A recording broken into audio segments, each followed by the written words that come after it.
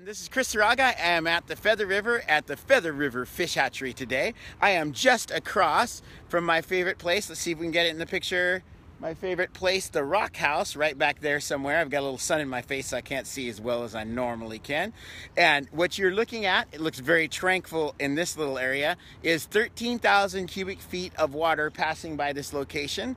Right now, the lake level is at 821-ish, right, 22, 821.84 if we're going to be exact. And the inflow is about 6,000 cubic feet a second. So that is, once again, they're making headway. Remember that they're going to be, they're shooting for, 770 feet above sea level total for that reservoir. They're making some fantastic progress. I watched some videos of them chipping off that bottom spillway. They have most of it done except the dragon's teeth. That's what I call them, the diverters at the bottom. They're still there, and a little bit of that ramp is there, but they are continuing to use explosives and various earth-shattering equipment in order to break that up and get that put somewhere. And I had a thought today, matter of fact, I was trying to figure out where they're putting that spoil that they're taking away. So I'm going to ask that question to a few of the people I know and see if we can get an answer to that.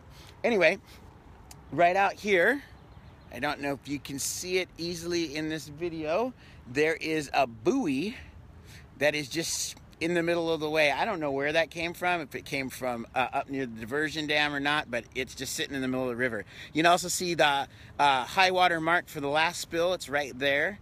That is from the, third and final spill that they did. That was, I think it maxed out at about 30,000 cubic feet a second. Let me show you around a bit. So we've got right there is the double bridge. This is the newer side of the Thermalito bridge here. That on the other side, maybe you can see it if I angle this up a little bit. No, you can't. But the second part of the green bridge is on the other side of that. We also have right in that location, well, actually a little bit back, right over there is where the Boss Burger, one of Oroville's favorite hamburger spots, is. And then we'll show you, kind of pan you around this way. As I said before, the Rock House. And if we go up the river just a little ways, just right around the bend where you can't see is the waterfall for the fish hatchery itself. And let's go back this way. That way is also, as I like to say, the diversion dam. Then finally the spillway itself, and the reservoir, and then all the other areas, you know, like the Bidwell Marina and all those kind of places up there. So if we go back this way, right down that way is Bedrock, then Riverbend Park, finally Gridley, Marysville, Sacramento, the Delta, and all that stuff. And me, if I get in that water right there. If I'm in that water, I will be somewhere down near the Delta because I don't swim very well, as we all know. So now I'm on the far side of the fish hatchery, the main actual area of the fish hatchery. If you look right over here, go a little bit this way, that's the fish hatchery waterfall that I've been around a bunch of times. I actually really love this place here. And then just to reorient you a little bit, right down there is the Rock House. And I just thought I would show the, just let you guys know that the Oroville Fish Hatchery is open for business. It's very calm here right now. I do not believe that there's many salmon running right now or anything, which I just read a sign here that said that the fish hatchery actually handles 20% of all the salmon that are in this river right now. The other 80% still spawn naturally in the river beside me. So that is what I have for you guys today. If you, as always, please like, share, and subscribe.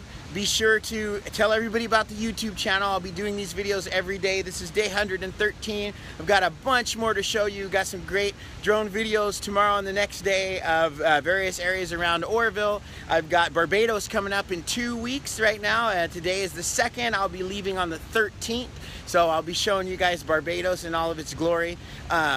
I've never been there. I'm going to show you what Barbados is like for all of you guys, just as if you guys were the first time going there. It will be that way for me, so I'm going to try to show you all the sights and everything that we get to learn there. Really excited about bringing that to you guys. So make sure that you have a great day. Tomorrow and the next day are going to be some wonderful days for being outside. Please get outdoors. You can't really miss how awesome it is around Oroville right now. It's warm because it's getting to be summer, but it is amazing. There's some great places to swim, not so much in this river, right? We all know that's actually bad for all of us. But and like yesterday I showed you the forebay, the afterbay still going. I would say that it's probably okay to drop your toes in bedrock. You know, that's fairly protected. That's Bedrock Park down the way. Any place above the dam, those are all still functioning just like they did before the crisis started. So make sure that you get out, have a great time, and I will see you all tomorrow. Thank you very much for watching. Bye. I hope you guys can all see this, but for me, right now the sun is glistening right off of the water down there. Just beautiful and amazing. I hope you guys all get out to the fish hatchery lookout and take a look at this.